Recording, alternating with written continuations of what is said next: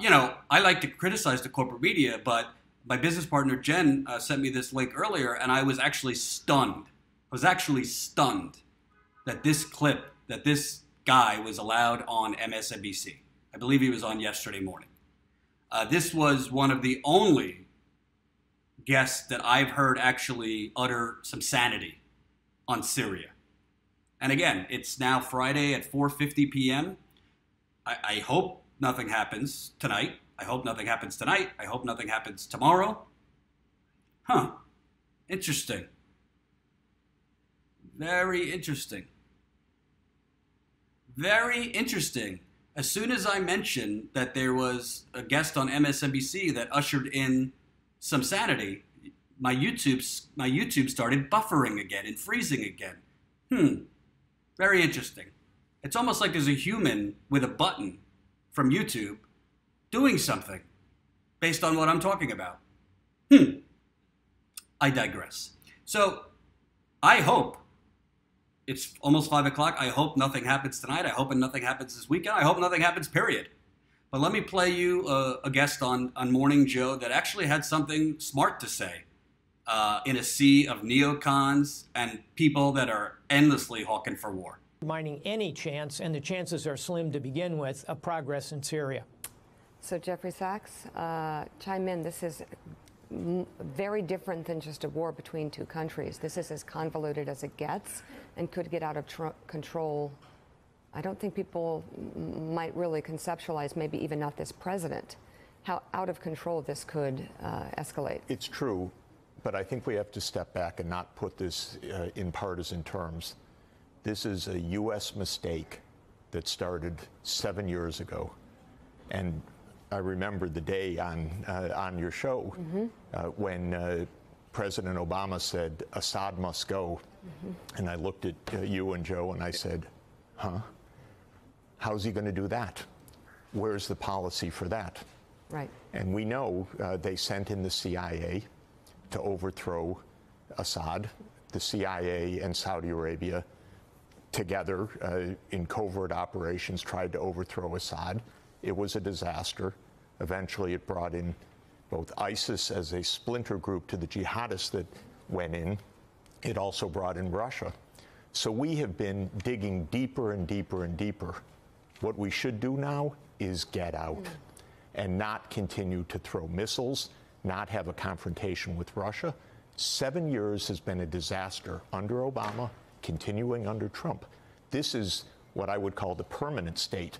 This is the CIA, this is Pentagon, wanting to keep Iran and Russia out of Syria, but no way to do that. And so we have made a proxy war in Syria. It's killed 500,000 people, displaced 10 million, and I'll say predictably so, because I predicted it 7 years ago that there was no way to do this and that it would make a complete chaos. So what I would plead to President Trump is get out. Like his instinct told him, by the way. Before, yeah. That was his instinct. But then all the establishment, the New York Times, the Washington Post, the Pentagon, everybody said, no, no, that's irresponsible. But his instinct is right. Get out. We've done enough damage, 7 years. And now we really risk a confrontation with Russia that is extraordinarily dangerous, reckless. Admiral Stavridis, President Trump has said. Whoa. Whoa! What? I mean,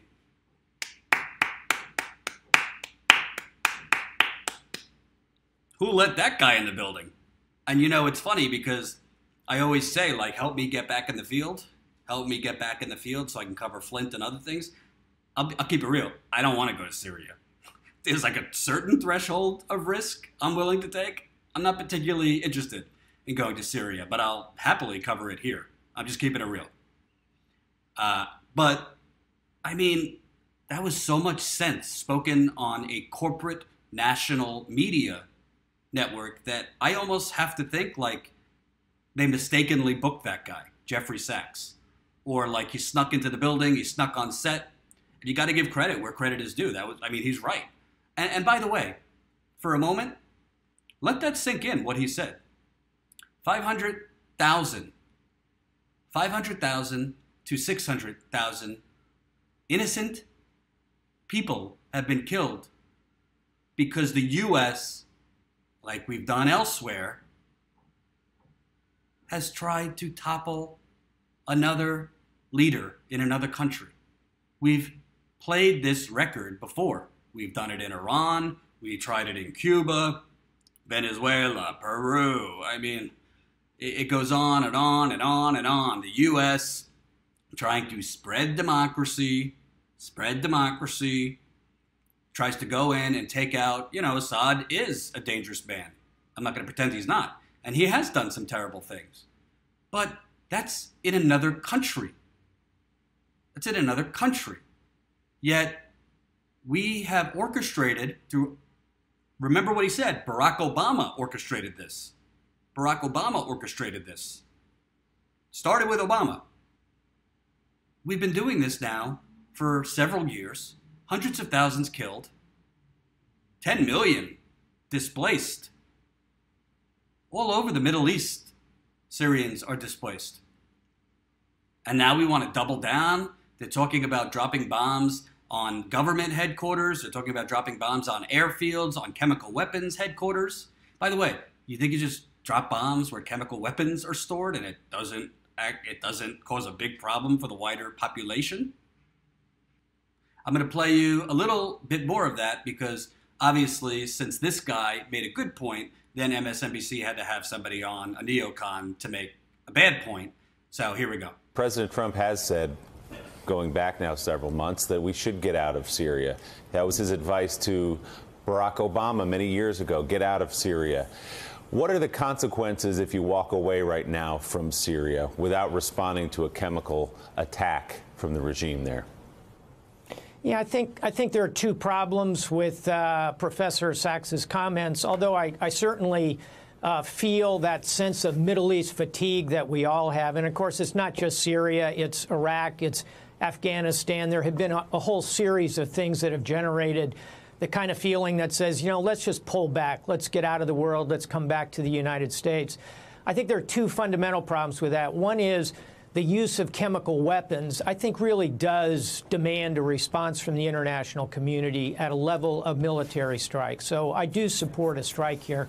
And secondly, and I think Professor Sachs is correct to say this is a massive humanitarian disaster. I think the numbers are actually 600,000 dead and 14 million displaced. So I'm in complete agreement with him on the scale of this, but I would like to see the United States try and be part of the solution.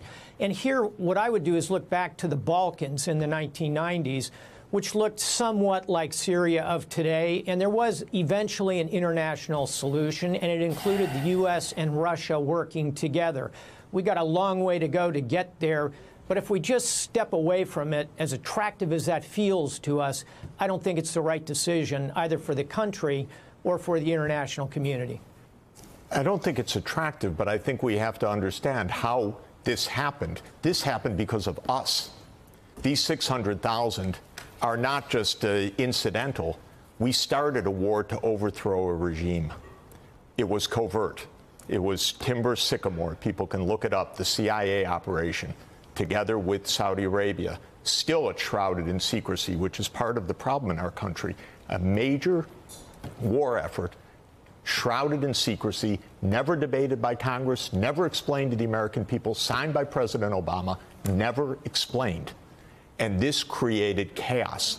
And so just throwing more missiles in right now is not a response. My only concern... We need to go, it's, by the way, not to walk away, to go to the UN Security Council, as the Admiral says, to agree with Russia on a strategy for ending the fight. But ending the fight means that we stop trying to overthrow a government, that we stop trying to support rebels who are committed to overthrowing the government. That is where this war continues, because we, to this day, back rebels that are trying to overthrow a government contrary to international law, contrary to the UN Charter, contrary to common sense, contrary to practical path. We can't do it. And it's just creating ongoing crisis to the extent of facing an imminent confrontation with Russia. So I think this is a What is this?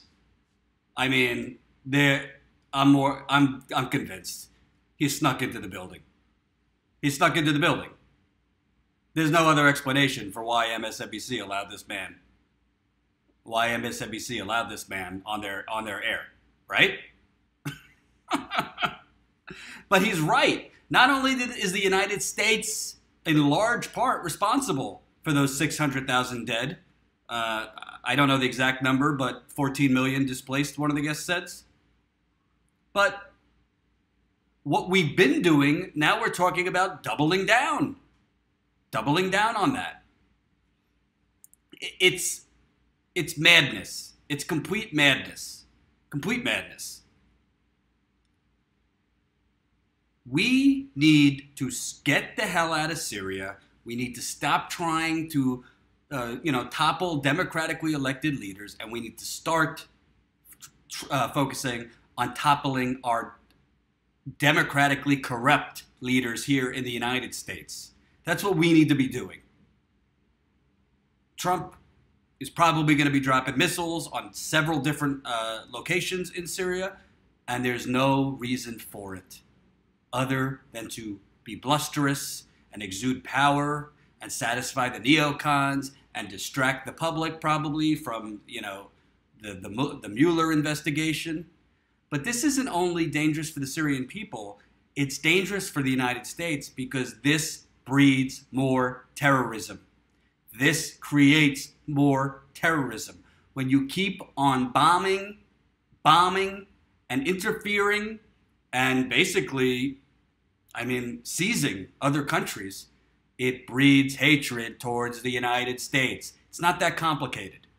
I'm not defending al-Qaeda or ISIS, but there's a reason these people are radicalized.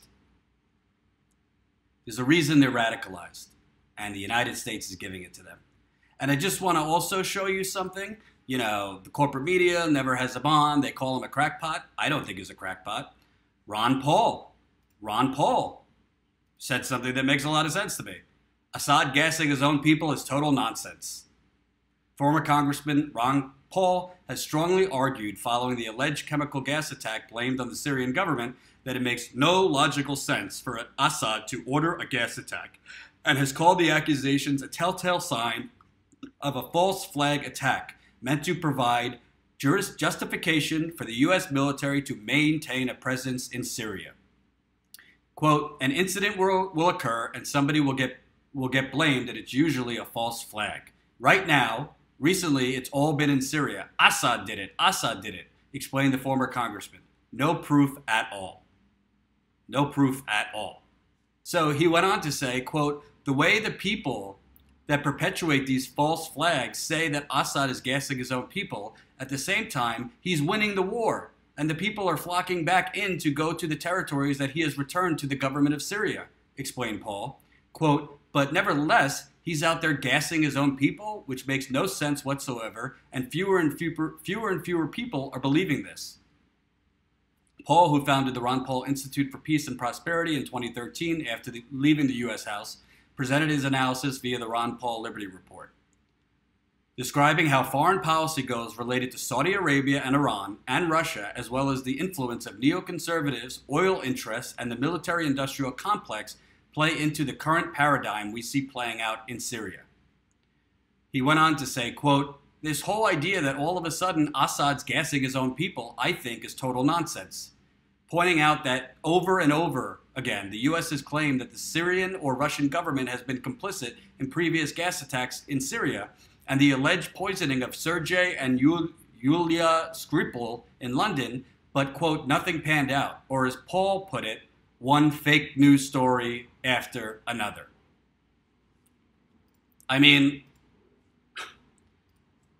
don't know how else to say it, but I think when I don't know something, I tend to go with common sense. And as Rania Khalek, a Middle East-based journalist who I interviewed, you could listen to that interview. It's up on the channel here. We did about a half-hour interview / podcast. As many other people with brains, Max Blumenthal, Ben Norton, Adam Johnson, Jimmy Dore, has said, why would Assad gas his people now? Essentially, the Syrian government has retaken like 90% of the country. The rebels are basically on their last legs. So I'm hoping it's a little after 5 o'clock, East Coast. I'm very much hoping that this weekend goes by with no missiles and no bombs and no more bluster. I know CNN wants it. I know MSNBC wants it. Of course, the New York Times wants it, the Washington Post. But we need to break this cycle. It needs to stop.